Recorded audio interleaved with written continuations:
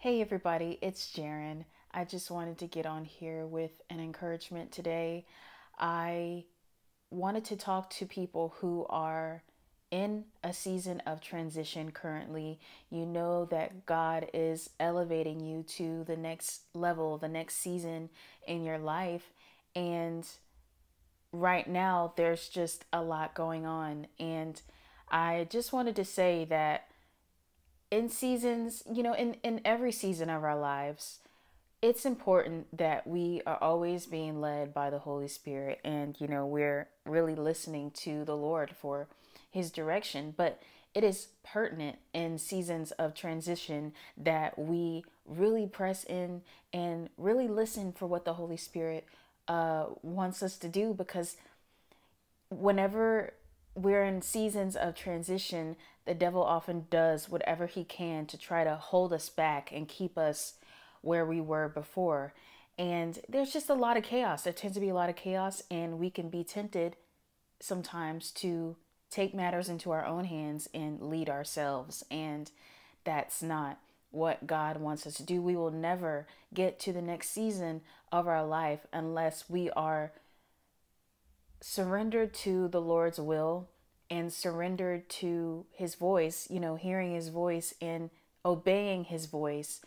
I was talking to somebody close to me the other day, and it came to mind this passage from a book called Calling by Jen Tringale.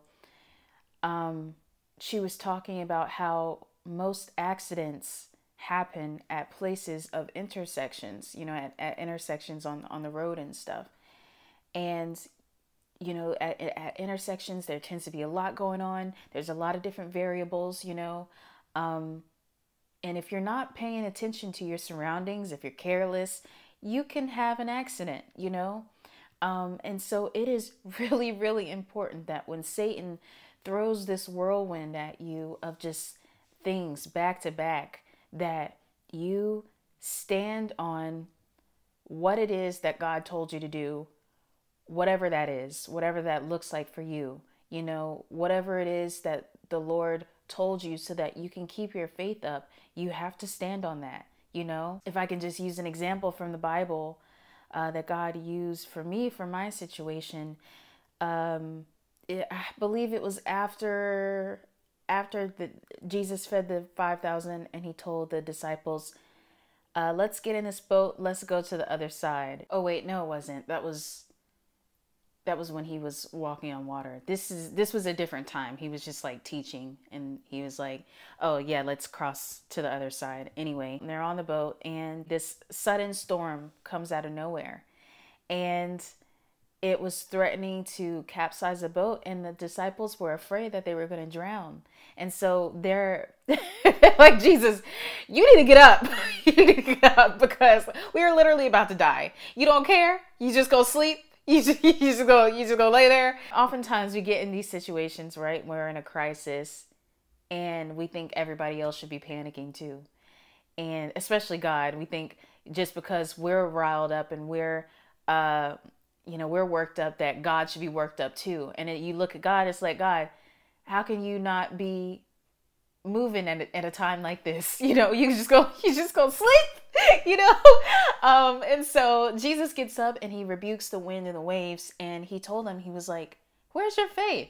So in the past, the stern of the boat was where the captain would have his sleeping quarters. So for Jesus to be asleep, now I don't know how he was able to sleep in a storm like this. Like, he must have been tired. Okay. But for him to sleep in the stern while all this is going on, it just represents the epitome of Jesus being in control. And that really just goes back to our situation. Whatever we're going through, God is in control. He's in control.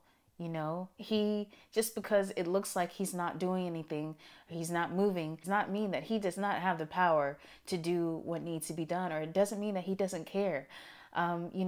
Sometimes it can make us feel alone, or that Jesus doesn't care when we're going through these things and we're looking at him like, you could stop this at any time, but you're not. Why?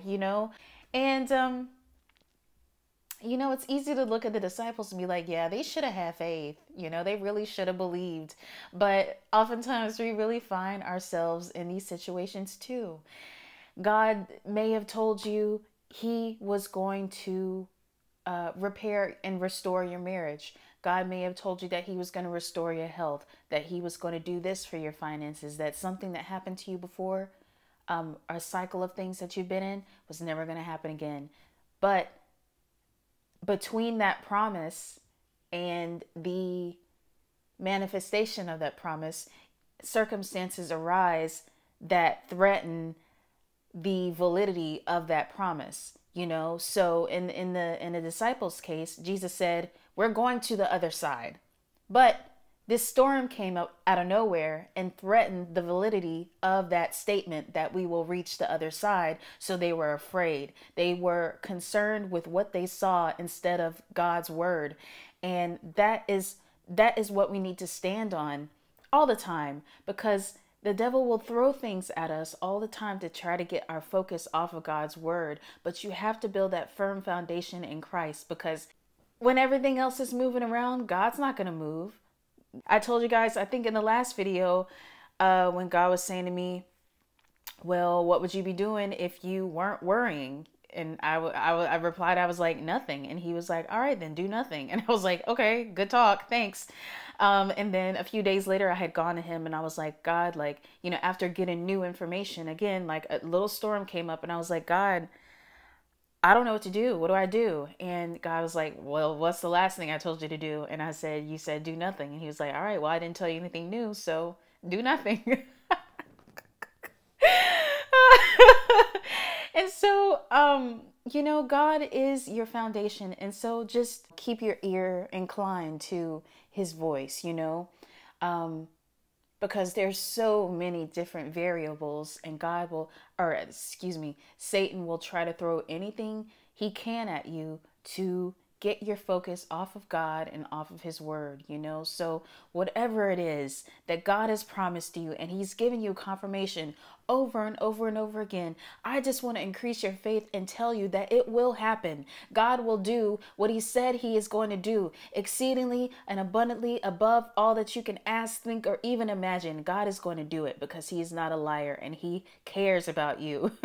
God is accelerating things. So thank you so much for listening, and thank you for everybody who prayed for me. I really appreciate it. God really he removed those people who were trying to hold me back. So I am really grateful for that. I'm still praying about other things that I need God to come through for me on, but I thank you guys for your prayers, and I know that they're working. And please send me an email if you have any prayer requests or anything that you just like to talk about, any testimony that you have to share. I'd love to hear from you guys. All right, well, I hope everybody has a good day, and I'll talk to you later. Bye.